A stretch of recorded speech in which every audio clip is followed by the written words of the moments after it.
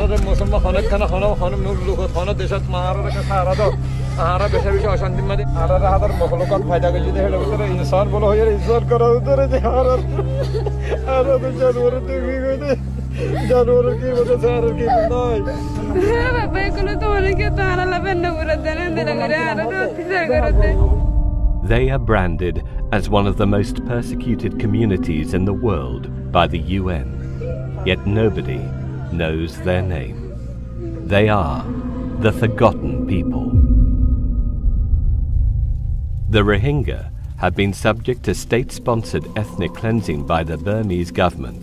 Despite their existence in Burma, dating as far back as the 8th century, Rohingyas are denied citizenship and condemned as illegal immigrants. Targeted as a result of their religion and race, the Rohingya suffer oppressive levels of discrimination in the face of the Rakhine Buddhist majority. Land confiscation, forced labor, and denial of very basic human rights are characteristics of everyday reality for the Rohingya people. In recent weeks, the escalating violence has displaced more than 90,000 Rohingya people.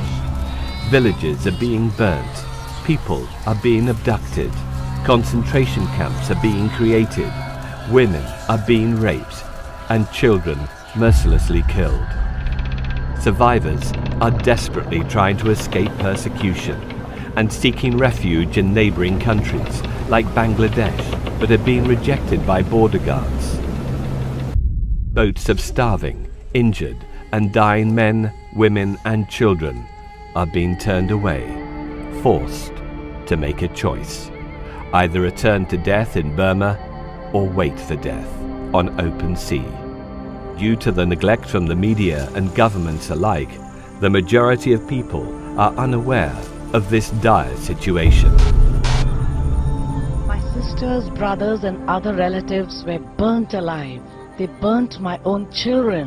We couldn't bear it anymore, so we came to Bangladesh. The Coast Guard turned us back 3 times, and we floated at sea for 4 days and 4 nights, and then we managed to sneak in. 3 of our children were burnt to death in Burma. Another 2 died in the boat getting here.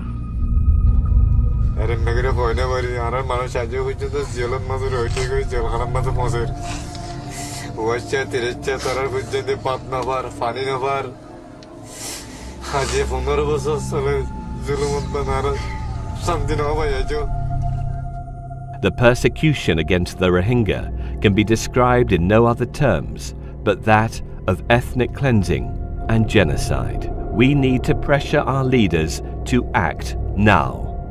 They need to know the world is not going to sit by while the suffering continues. The Rohingya people need our help. Find out what you can do. Assalamu alaikum wa rahmatullahi wa barakatuh. My brothers and sisters, as we know, the situation in Rohingya is actually very, very serious. And it's up to us to reach out to these brothers and sisters of ours in whatever way possible, starting with a supplication for them, a dua for them. May Allah create ease for them, and may Allah help them and grant them goodness. At the same time, to be able to reach out to them through things they need. And financially, we can reach out to them so that they could have water, they could have food, they could have clothing, and they are able to live in a slightly better condition. So I really call on you to reach out to them. There is a lot of goodness happening. May Allah subhanahu wa ta'ala use us to serve the good causes, and may Allah subhanahu wa ta'ala bless you all and bless them as well. Jazakumullah khair. Assalamu alaikum wa rahmatullahi wa barakatuh.